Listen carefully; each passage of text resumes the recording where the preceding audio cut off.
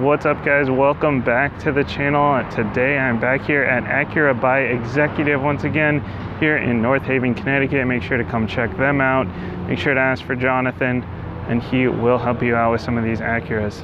Now today I'm here with the 2021 Acura RDX. This one has the technology package. I'm gonna do a brief history here, real quick history.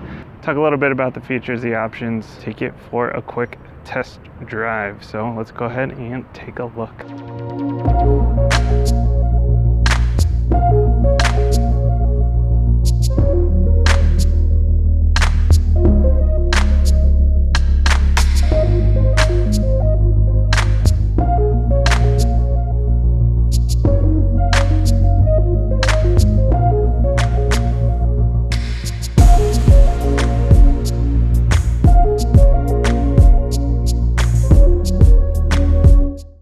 So we're here with the 2021 Acura RDX, and this one debuted back in 2007 for the first generation. It shared a platform with the Civic and the CR-V. Of course, Acura is part of the Honda Motors group, but here now in the third generation, started in 2018 for the 2019 model year.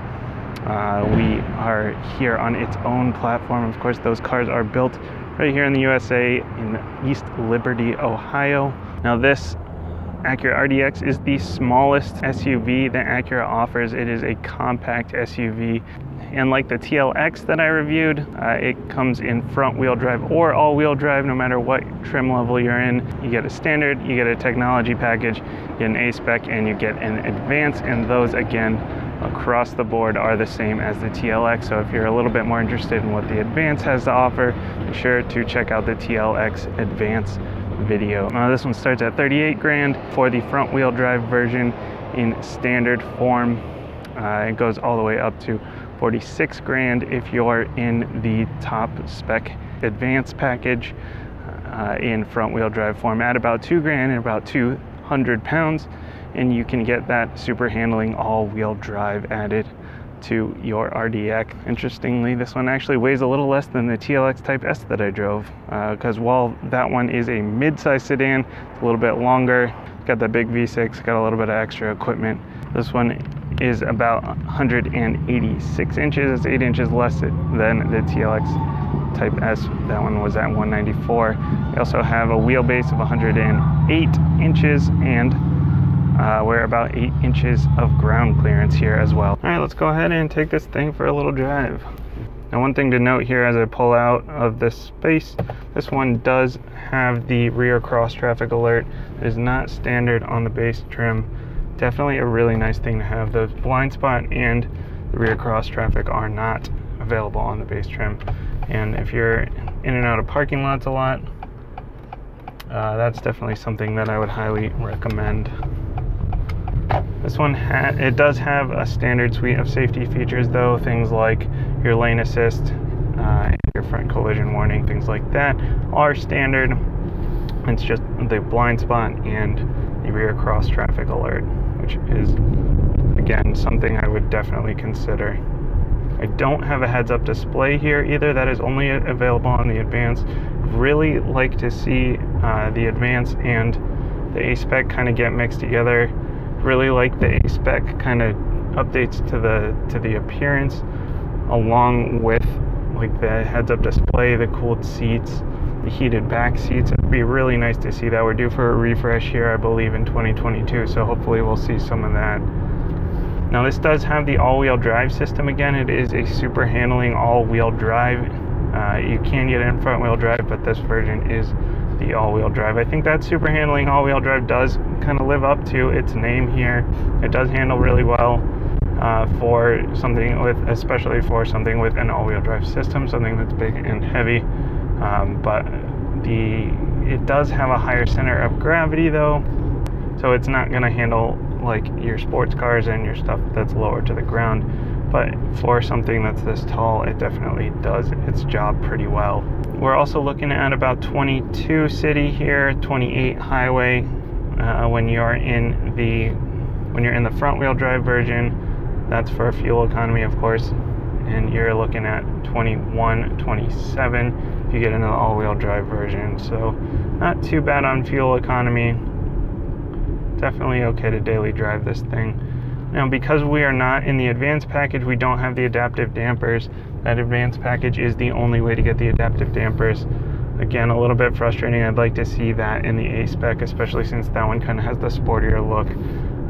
So the ride's not quite as good as it was like in the TLX Type S and the TLX Advance that I've been in, but it is still an Acura, it is still a luxury vehicle, and it's still a really comfortable ride. It's just not quite as soft. You definitely notice a difference if you do them back to back. You might not notice as much if you're not kind of going back to back with one that has the adaptive dampers. I do have my speed limit up here, which is nice. I also have adaptive cruise, that is standard. Forgot to mention that before. This thing is, you know, it's punchy enough. It's a turbocharged engine, 272 horsepower, 280 pound-feet of torque. As I mentioned, it does get this thing moving pretty well, about the same as the TLX, again, being about the same weight. It's just higher up off the ground. It's not a speed demon by any means, but it will certainly get you where you need to go. Again, comfortable, but I can feel the bumps a lot more than I could with the adaptive dampers. One other thing to note when it comes to the handling is this one has a 57-43 weight distribution, so 50% of the weight is out front over the front wheels, 43 in the back. It goes about 59-41 if you're in the front wheel drive version for obvious reasons. You don't have that all-wheel drive equipment in the back weighing down the back a little bit more. It's also nice that we don't have a CVT. This is the same 10-speed auto as you see in the TLX. It's got the paddle shifters, and I kind of went through that in the TLX video. They do respond pretty well here. They're pretty aggressive. They'll let you go pretty aggressively here. Actually, I can change through the drive modes. We have a Snow, Comfort, Sport, and Sport Plus mode here. It'll change your throttle response a little bit, change your shift points a little. It'll let you stay in gear a little bit longer if you're up in Sport Plus mode. It will still shift you out of gear if you start getting into red line or something. I know that was a big complaint with the TLX Type S when they took that one on the track, some of the journalists out at Laguna Seca. But again, this is an RDX, this is an SUV, this is not a performance car. You got some body roll there on that turn. Again, we're higher up off the ground, so yeah, that's to be expected in any SUV. Alright, let's see.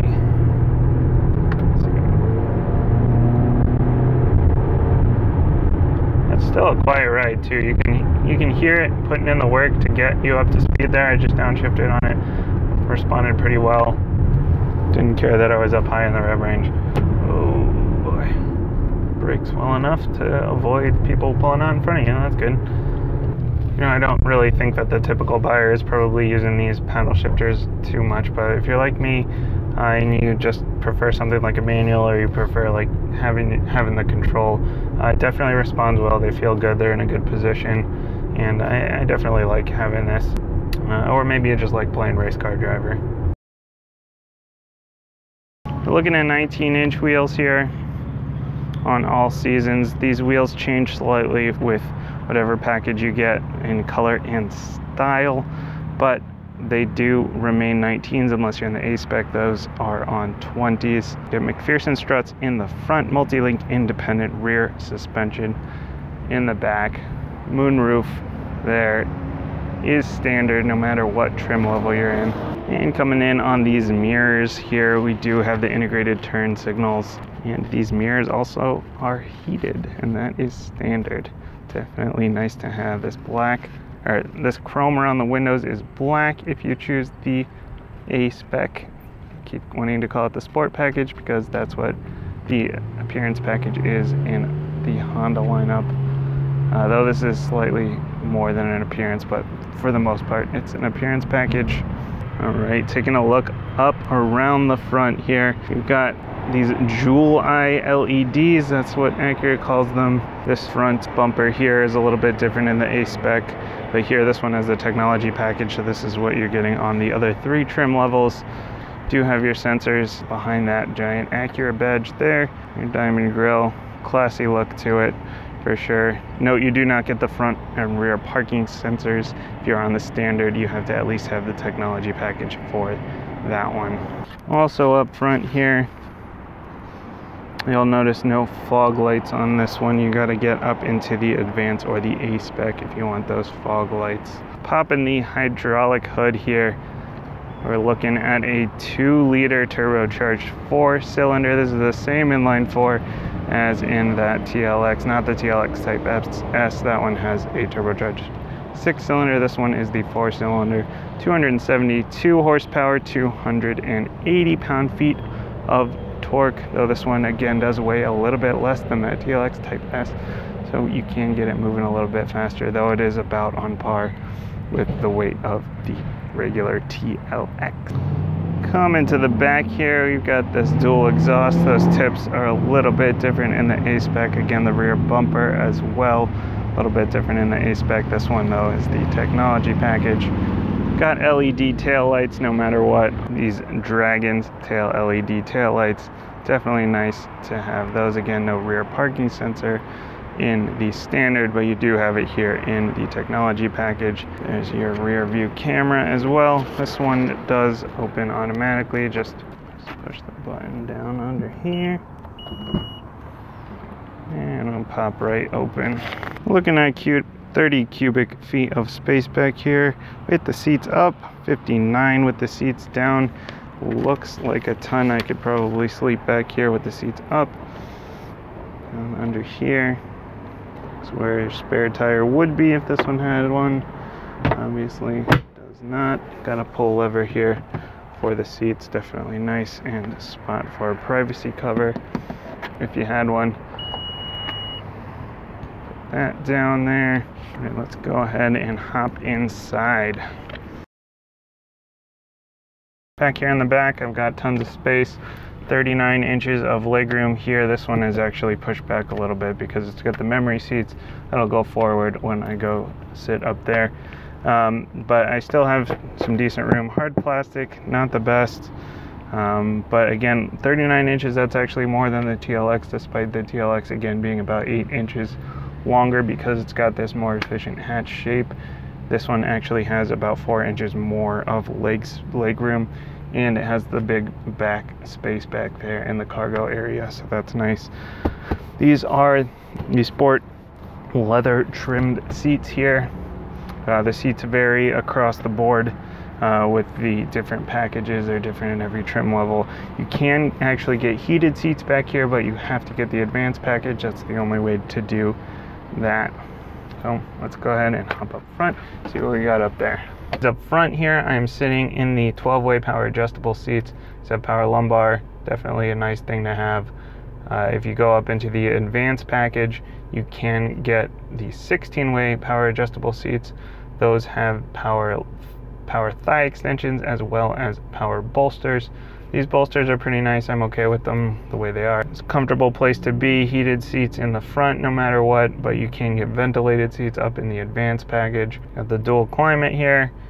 Do have the same screen here as in the TLX and the TLX Type S with the touch pad down here. Again, I wish that I could either have a touch screen or some more physical buttons down here.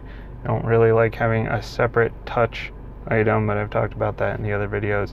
Not going to get into that one too much. We do have the ELS Studio here. This is the 12-speaker system over the standard 9-speaker Acura premium audio in the base model. And if you go up into the top two trims, the Advance and the A spec, then you get the 3D. You get the ELS 3D Studio. That's the 16-speaker system.